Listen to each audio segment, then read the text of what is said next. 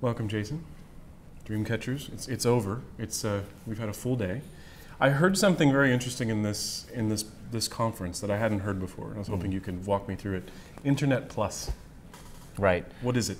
Well, Internet Plus is I don't think the concept is new, but it was a term coined recently by our leaders in China. And it's becoming a talking point, a talk of the town, concept now. Basically, the idea is to combine traditional industry with internet technologies. So we have the BAT, the Baidu, Alibaba, and Tencent of the world, which are mostly, just virtual, just the internet world. And the next wave, a huge wave, bigger than the internet wave, is to get into the Internet of Things, even advanced materials, putting internet and technologies into traditional industries, right?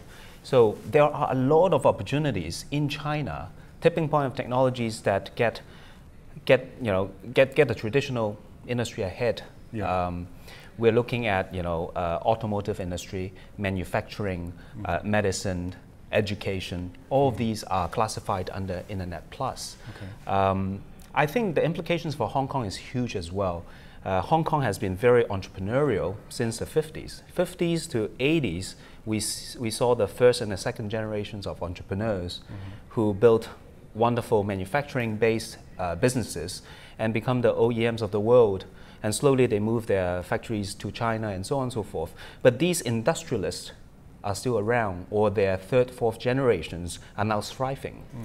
What they are doing is they are investing in technologies like the ERPs, the CRMs to improve qualities, increase quantities, and to reduce costs. Yeah. But that era is more or less done.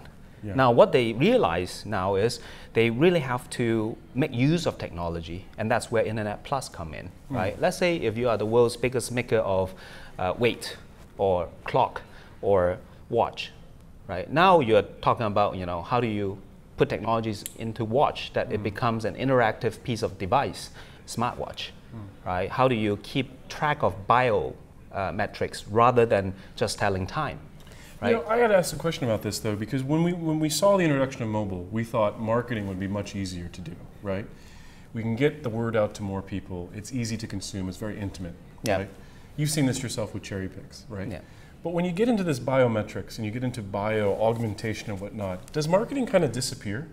Because the provider knows so much about the person wearing the device.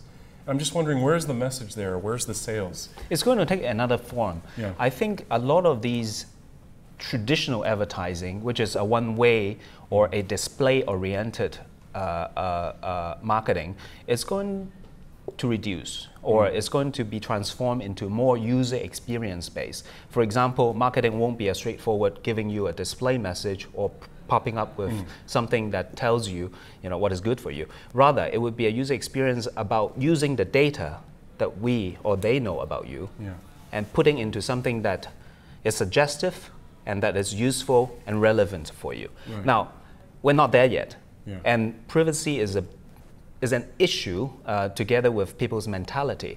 But not too long ago, about 10, 15 years ago, we were very afraid of making purchases online. Sure.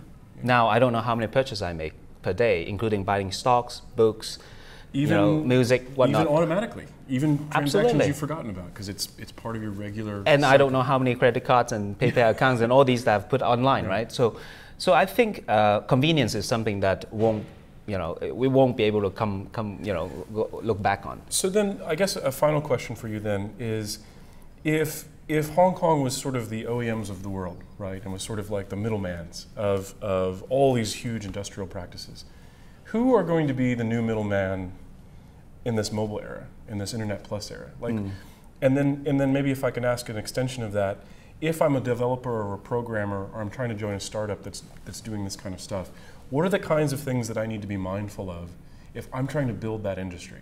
I know it's a very broad question, but I feel like this is sort of the linchpin of how Hong Kong is going to go forward. Yeah, it was very interesting. One thing that Pony Ma said in his speech was, when there are two industries being looked at and put together, if you are the guy who knows both industry, then there's a higher chance, or you have a unique advantage.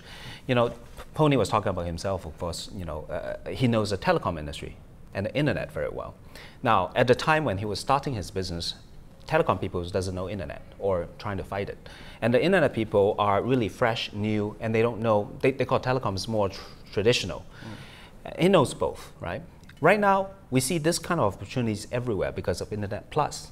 We have traditional industry because of cloud, mobile, advanced material, and big data, and all these new technologies make it possible that internet and these traditional industry is now ready. They are now ready to be combined. So if I were a programmer, if I were the industrialist, I would actively find interdisciplinary or anti-disciplinary resources so that I get to a team where the team understands both sides. Everything. Right. Yeah. Now, understanding both doesn't mean that they can combine it effectively, but you know, that's where creativity, innovation comes into place. But whoever gets there first, the reward could be very handsome. Oh yeah, this should be really interesting because we are in a sort of mobile-centric part of the world, and that Yeah. would be great. Yeah. Thanks for joining us. Thank you. Great to listen Thanks to you. a lot. Yeah, thank you.